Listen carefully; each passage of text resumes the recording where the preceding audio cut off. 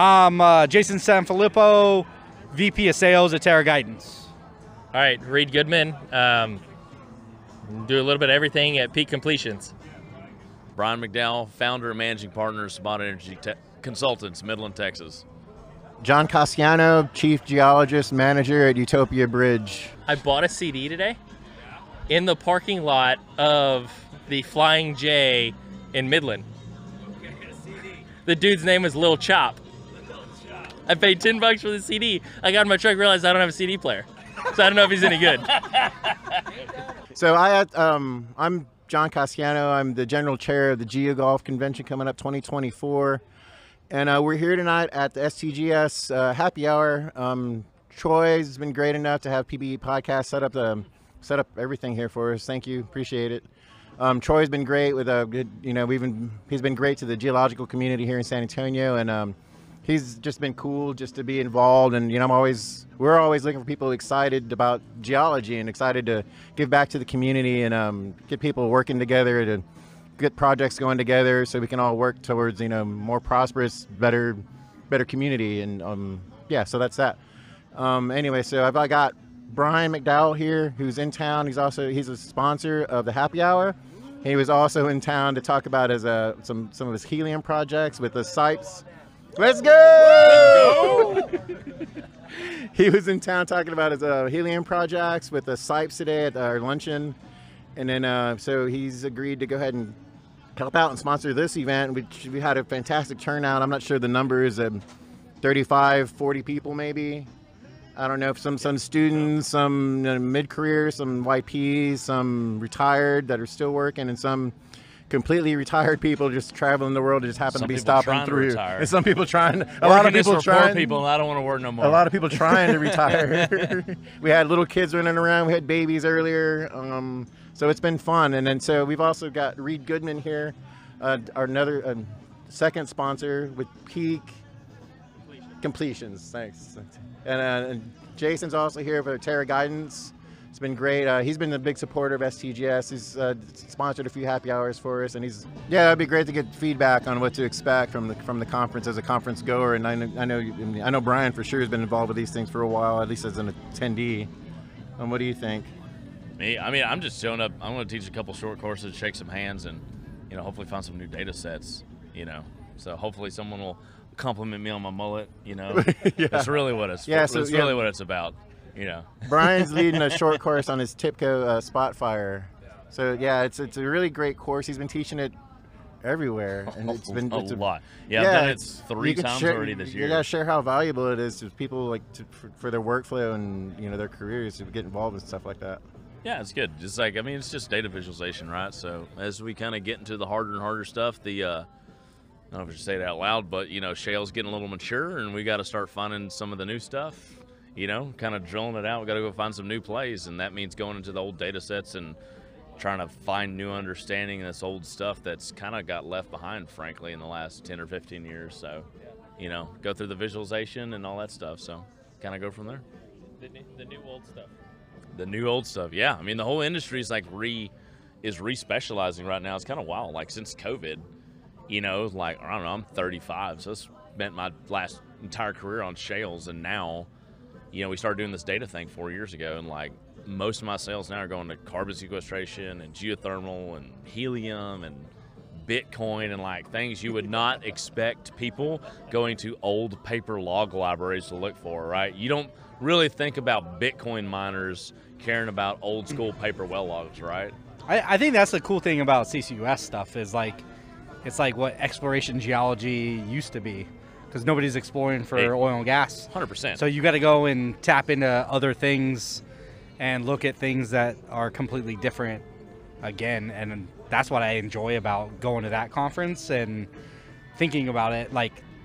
We drilled a well recently, and it was oh, these are rocks that not a lot of people see.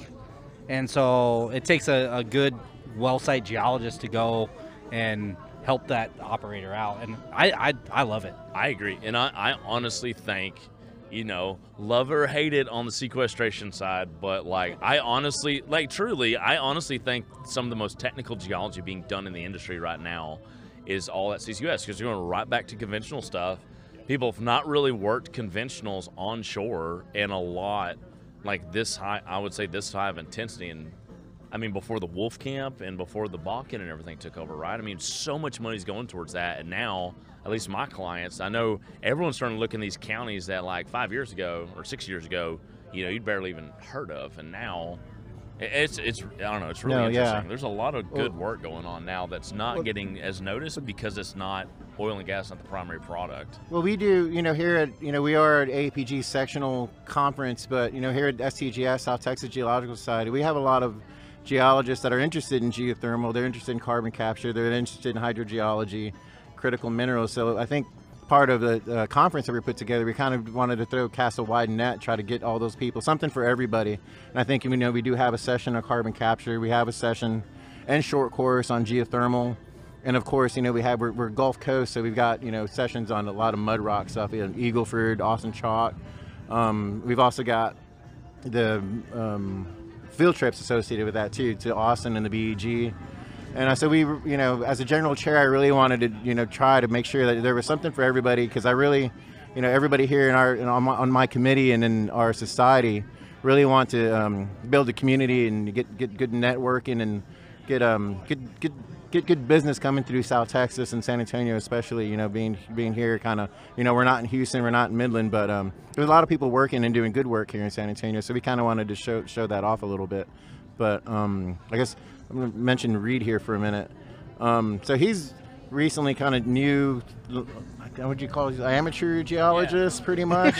New to the space. Yeah. Go with that. I met Reed in Midland, I don't know, a few months ago, and, you know, he's in completions, and, you know, he's an oil field worker, and he's done a ton of different things. And, you know, he mentioned to me he had somebody at his office tell him that, you know, if he's interested in geology, he just needs to start hanging out with a bunch of geologists. And I swear I've seen this guy like every weekend, everywhere I go, or not just where I go, but you know, at all the conferences. I know he was in Midland. I think I saw him in Houston. Was it late last year, earlier this year? I don't even know what day it is, but I think we can say the same thing for you, John. Yeah, no. Well, I'm out because I've been out, you know, making sure people know about this conference coming up. So, and then and I enjoy meeting new people and you know, learning new things. And of course, and Reed's got some new projects that he's trying to get me tied into.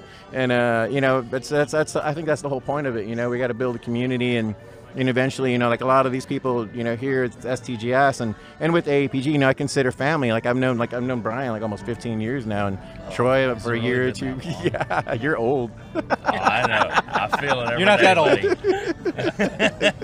But anyway, you're not the oldest one at this table. I'll put it that way. And then I was just talking with Reed about Molly Turco, and he was talking about, you know, I like this whole, you know, the podcast and LinkedIn and websites and like people in geology being real influencers. And she came up because Troy's got a bunch of her little Andy cubes, and so that's why it wasn't random. We were talking about Molly randomly. But he brought up the Wednesday thing that she does. Yeah, what's that Wednesday? Yeah. And for somebody that's like as green as I am in the geology space, it's like I look forward to what's that Wednesday. I do too.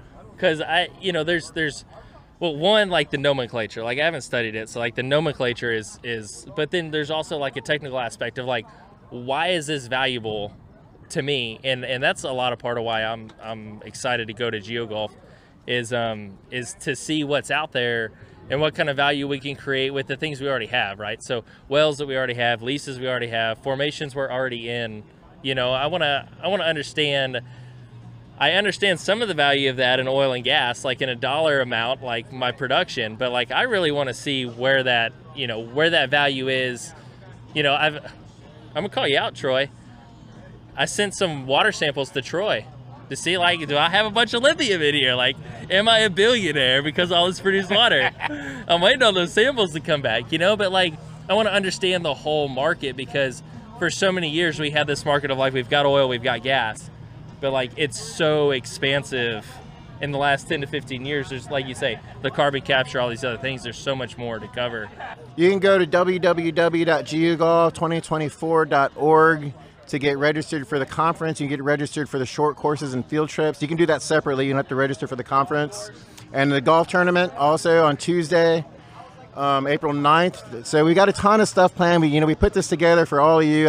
Me and my committee, we put this together thinking about what kind of conference would I like to go to, and I think we did a good job. We just need people to go ahead and register, sign up, so we can get all the numbers to everybody involved, and then we can have a great trip. And then also too, we're doing an awesome social event on Thursday night at Pinstack, the Rock and Bowl with karaoke, and that's sponsored by Stratigraph.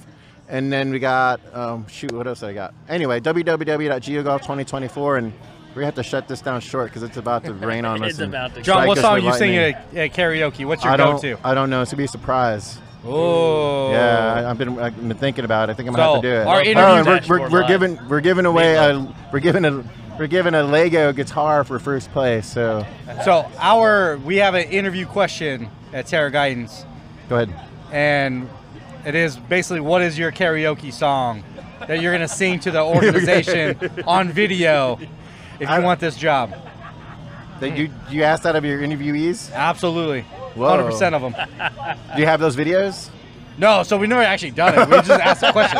You just want to know what the song is. It's just to break up the tension. Tension in so the interview. So right now, okay, I'm leaning either towards Bad to the Bone, George Thorogood, or Steve Miller, Joker. Nobody steal that shit because I've been working on those. Oh, well, if somebody else sings those, then I'm done. I'm going party. Maybe in the old USA. George Strait or Miley Cyrus. There's not enough booze in San Antonio to get me to sing karaoke. There's a lot of booze in San Antonio. GeoGulf. So